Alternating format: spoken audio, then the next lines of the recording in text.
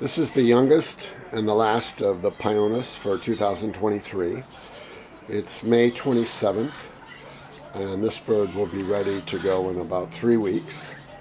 And you'll see, I'll do a video in about a week and you'll see the change.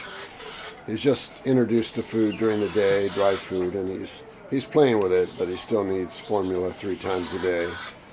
But in about 3 weeks, it'll be down to just a couple of feedings a day and ready for his forever home. We will have the DNA, we just don't have it yet. You can see he's sort of wandering around there. But a nice little bird. Again, research these guys. They're excellent pets.